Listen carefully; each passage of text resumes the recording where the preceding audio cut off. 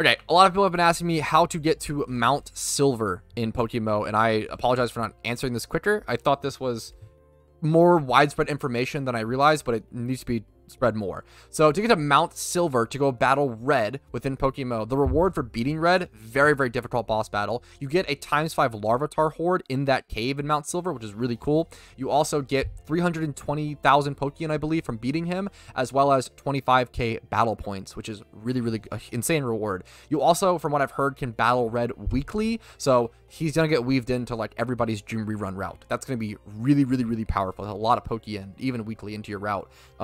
But to actually unlock Mount Silver, you have to complete your entire Pokedex caught OT, not owned OT. If you buy every Pokemon off the GTL, it will not work. All Pokedex completion stuff in PokeMMO is logged by caught OT, so you do have to catch everything in the wild at least once. You have to complete your entire Pokedex and beat all Elite Fours in the game. Once you've done that, you can go to Mount Silver. Hopefully this helps some of you. Like the video if it did, and subscribe for more.